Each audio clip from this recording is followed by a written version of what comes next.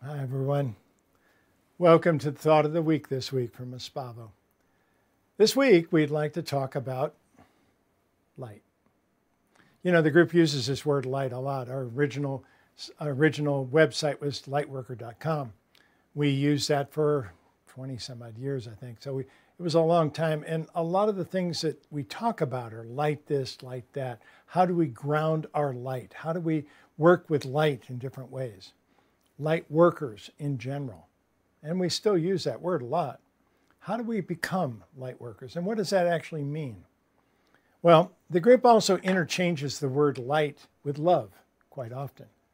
So what if you were to become a love worker?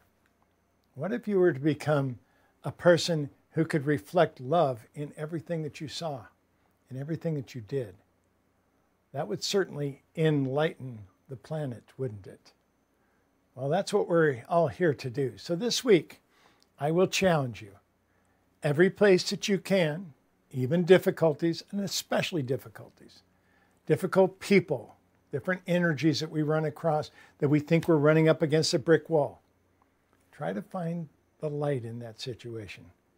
Try to find your love in that situation. And you will step into becoming a light worker, absolutely. This week, how do we become a worker of the light? Espavo, everybody. Have a wonderful week.